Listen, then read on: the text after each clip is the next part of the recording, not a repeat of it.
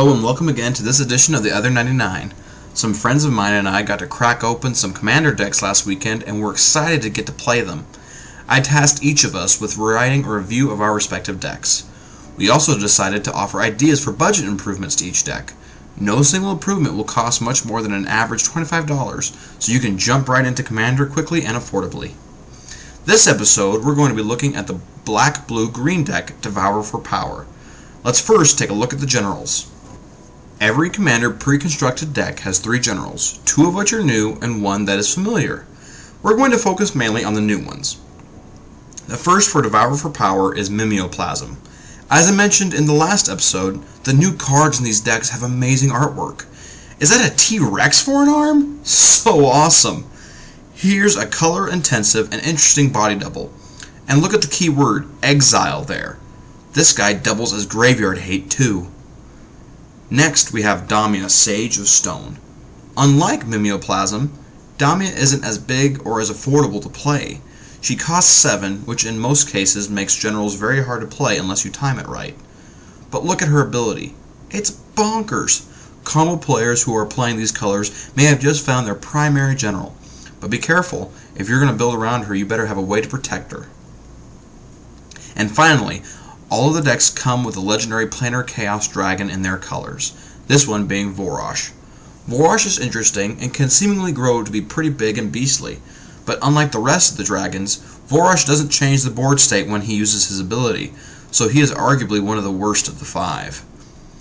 Now we'll take a look at the other 99. We'll first see the whole list and then look at the highlights.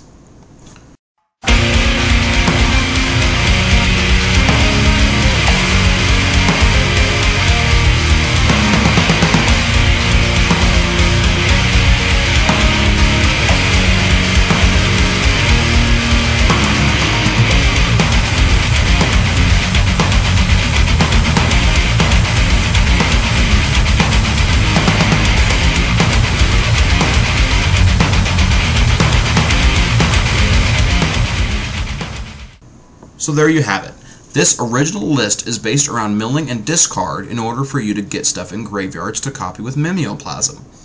This, however, can be a little dangerous, knowing that some decks use graveyard combos. Aiden Oakenshield. Anyway, Skullbriar the Walking Grave seems a little bit underwhelming in the main 99, but as a general he seems pretty good.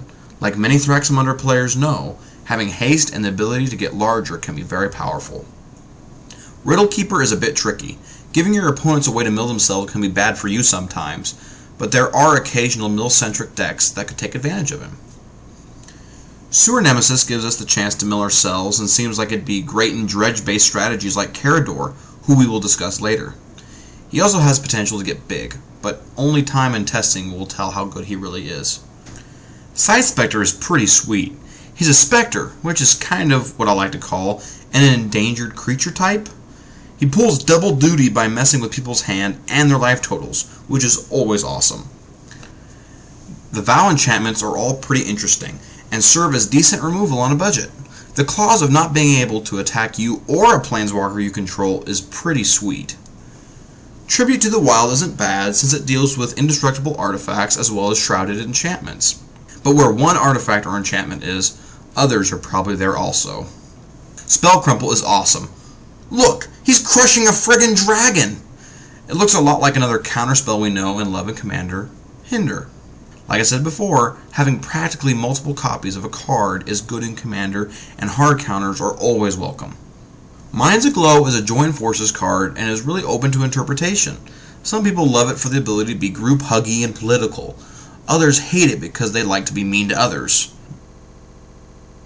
Shared Trauma is also a Join Forces card, but whether it is good or bad can be seen a little bit more clearly. If your playgroup likes stuff in the graveyards, then you probably shouldn't play it. But if you're the only one in the playgroup that uses the graveyard like a second hand, then I'd tell you to go for it. Siphon Flesh is a card we looked at in last week's episode, and I hold true now as I did back then. Utility at a great cost, possibly a new black commander regular. And as every deck comes with a command tower, I'm only going to highlight this card this one time.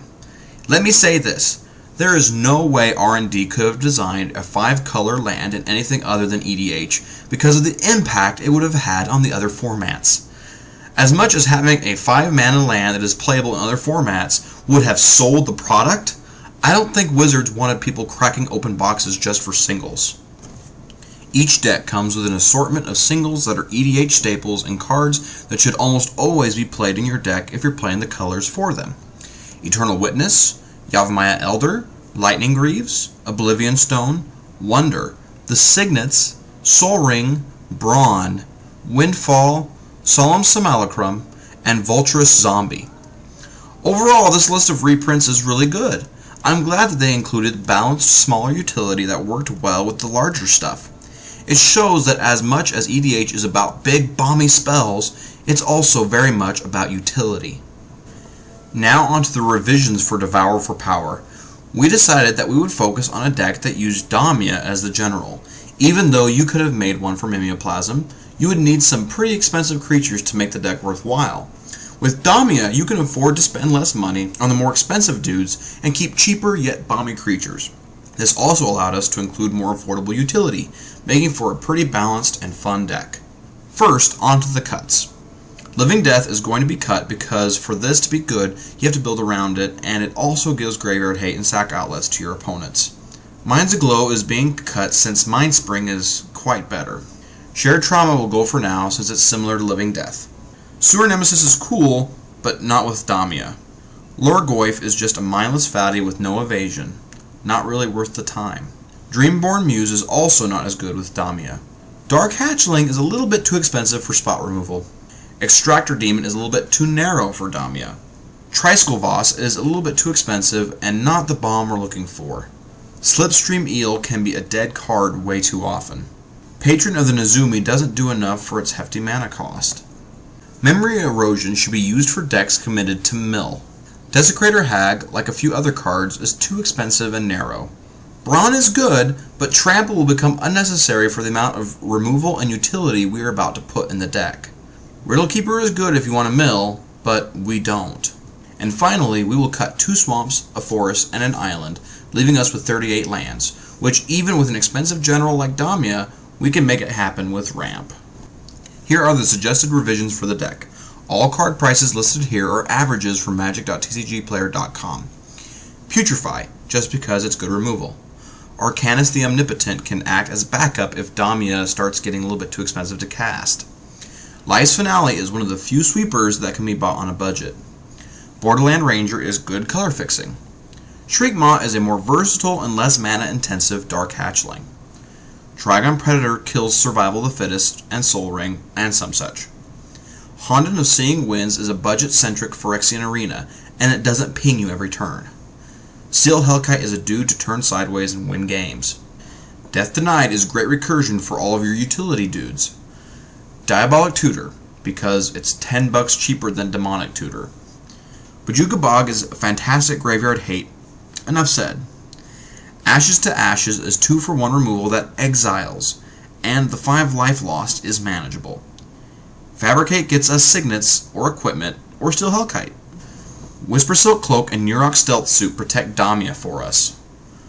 Mindspring is here to replace Mind's Aglow. Elixir of Immortality allows you to recycle your graveyard and can be targeted by Fabricate if necessary. Loaming Shaman recycles and hates on graveyards. And Court of Calling is creature tutoring on a budget. These revisions to the deck fall right under $16, allowing for a great and effective commander deck for just under $50. Of course, these are just suggestions for one particular direction of the deck. Let me know in the comment section how you liked Devour for Power and what you would do or did do to improve upon it. Until next time, I'm Carson Perry. Thanks for watching.